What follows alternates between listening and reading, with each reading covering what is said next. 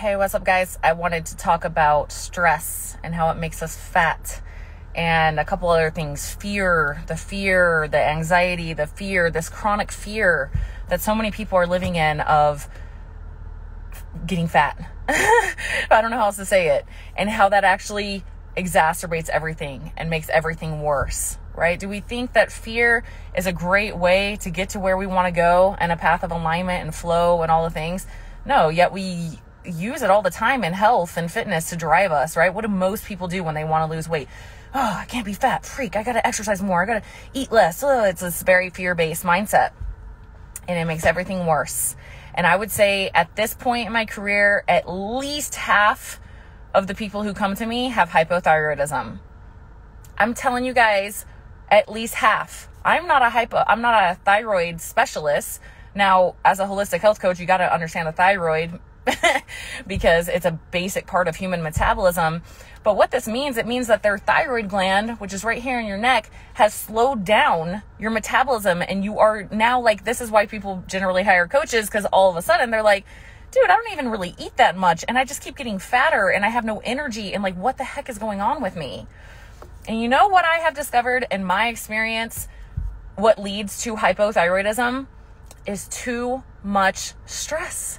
Too much stress. The body is so resilient. It can handle a lot of stress, but it can only handle so much at once. So what are you doing in your life that's pushing you over the edge? If you feel like, dude, my body, I just keep gaining weight. I can't lose weight. It's harder for me than other people, right? And a lot of this is mindset. A lot of this is proving. It's fear. It's I'm not enough if I'm like this, so I have to prove that I can be more worthy if I lose weight. And it's this very fear-driven thing. And it literally, what happens as a result of that mindset? You start over-exercising, under-eating, and what happens to the thyroid gland? It gets the memo like, holy crap, we are under even more threat. So we need to like shut things down and preserve even more. So, okay, Hashimoto's. Yeah. So there are some autoimmune sides to the thyroid, right? So of course, if you have some autoimmune issues going on with like, such as Hashimoto's, that's going to impact the function of the thyroid. And that's like a deeper issue, right? And you probably want to work with a specialist on that, like a naturopath or a thyroid specialist. I'm talking about like, why are so many people getting hypothyroidism in general? They don't have an autoimmune issue. It's just their thyroid production's going down. And some of the things there are some nutrient parts of it, right? Like selenium, iodine, magnesium. There's some big hitters on minerals specifically that we need to check and make sure are on point. That's why I use upgraded formulas for that. There's a link in my bio for all that stuff. So if you feel like your metabolism is sluggish, you might want to get your minerals checked, and obviously get your thyroid checked. And there's definitely a place for thyroid replacement medications, right? Like if you have zero free T3 going on, like you're going to feel like crap, have no energy. It's going to be horrible. So there's a place for that, right? There's a place for Western medicine. There's a place for that. But what Western medicine doesn't do is say, why? I wonder why your thyroid is sluggish. They just say, here, you have a slow thyroid, take this medication for the rest of your life. I appreciate the emergency intervention, but the next step is why, what's going on there? And it's too much stress. And your job as the curious person that's in charge of your own health is what's going on? What is the overstress? Do I have too much inflammation? Am I eating too much sugar and processed foods like someone just said here? Do I have high blood sugar? That's a big one, right? Do I need to get my blood sugar regulated by exercising more, lifting weights, doing high intensity interval training, walking, eating fiber if my gut can handle it? Because a lot of hypothyroid people, it impacts your gut health too, right? So you might not be able to do that. You might have to decrease fiber, get your gut health. Honestly, for people like that, like sometimes a short stint of like carnivore or very low fiber keto, even though I wouldn't recommend that long term for someone with hypothyroidism, it can help that gut healing and that blood sugar regulation and send them into a really favorable place when they start bringing carbs back in. So anyway, my point is, what the question is,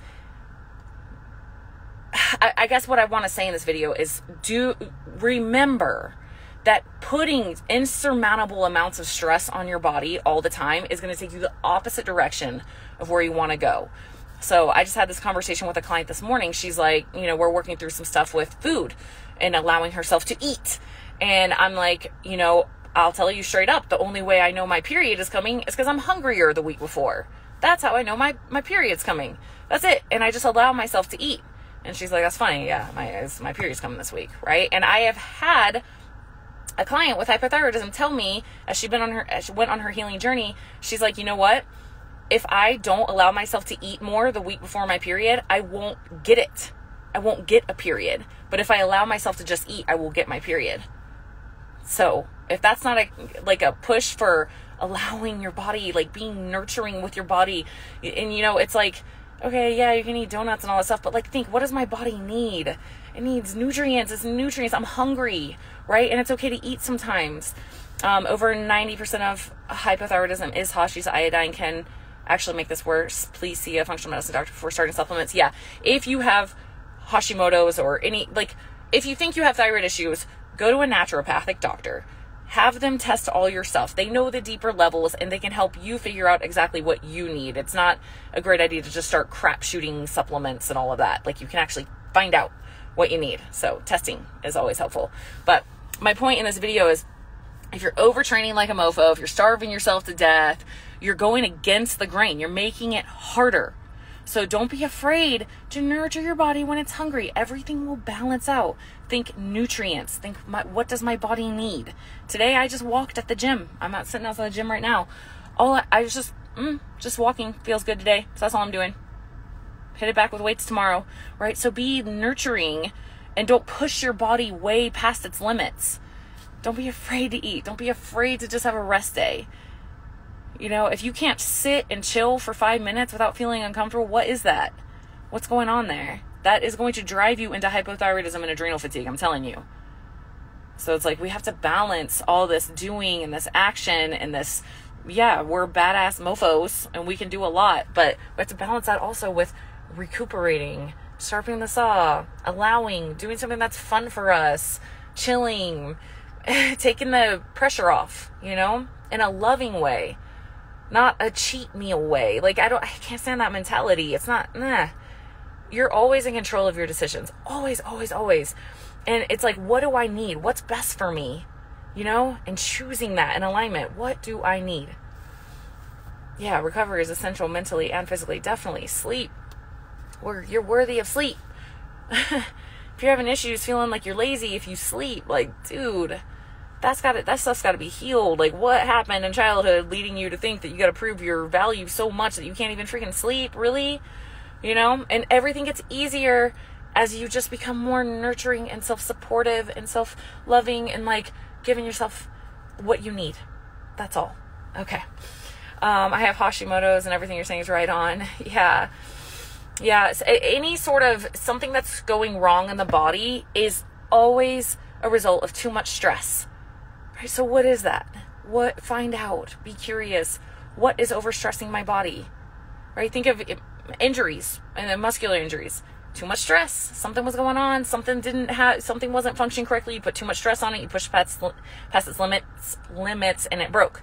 Same thing can go with our metabolism. It's like, okay, turns out I had heavy metals and I didn't even know. And then I was like driving myself to the freaking ground with tons of inflammation from training and starving myself and life stress. I just pushed myself past my limit, right? So get curious about what your body needs. We need more of this energy of, what do I need? What is good for me? What is self-supportive? Not these extrinsic barrier, like expectations of this is how I have to be. No. Take it back inside of yourself and it's like, what do I need? I got you, body. I got you, me. I'm with you in a nurturing way. And like, everything becomes easier. Everything. And you become happier and you find solutions and you're more self-compassionate and your body says, oh my gosh, it's safe. Now my metabolism can operate well. Oh my gosh, thank you for taking care of that thing. Thank you for finding out why you had high blood sugar. And thank you for starting to make changes in your life so that can be easier. Your body wants you to have ease always. Okay. So we just have to show up for it and say, what do I need? What do I need? And I got you and I'm with you in this. Don't be afraid to eat and look for nutrients. Don't be afraid to rest. Don't be afraid to recover. Don't be afraid to take a day off. Don't be afraid to say no to people. Like, what do I need? Okay. Kind of all over the place, but It's just, it comes up so much in my coaching of just this like almost hysterical need to be doing more than I already am doing. Like, I have to be different. It's just so much pressure. And it's like, take that off and say, and come inside yourself and say, what do I actually need? I got me. And everything becomes so much easier. Okay. All right. See you guys. Bye.